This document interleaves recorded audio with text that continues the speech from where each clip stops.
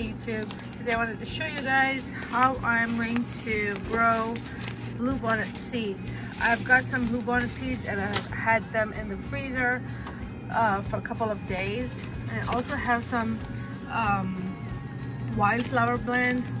This does not need any scalding hot water, but it does help if you freeze them. So let's go and put them in hot boiling water so they can break up and start germinating. Okay, so my hot water is ready. I'm going to take my frozen seeds in here. And these seeds were not treated, so make sure you don't do this method on treated seeds. So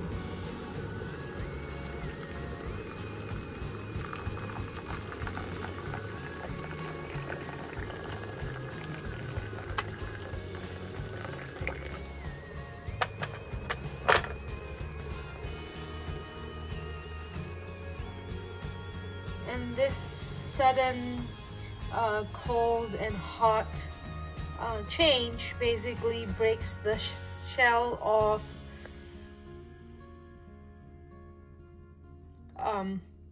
the bluebonnet seeds, and that's how you're supposed to germinate them. So now I am going to leave these seeds soaking for a few hours before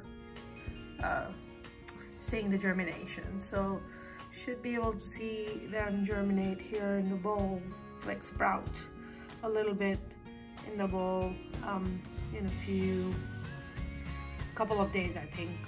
This is my first time experimenting it, so we'll see. It's the next day of the seeds soaking in the water, and I can already see some seeds that are germinating.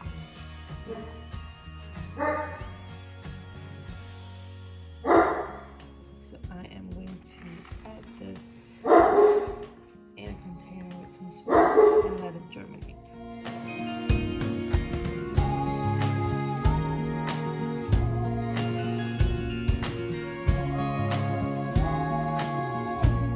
Hey guys, I just wanted to show you guys my bluebonnet germination. I was able to finally get the bluebonnet germination trick working after I did the freeze and hot boiling water trick. So last year I tried it and I had 0 germination, and this year I have pretty good germination rate. So super happy with my experiment, and can't wait for them to go into their small area where I want to grow bluebonnets. So hope this trick helps you grow bluebonnet. They are beautiful Texas flowers, or Texas wildflower. So yeah, thank you guys for watching.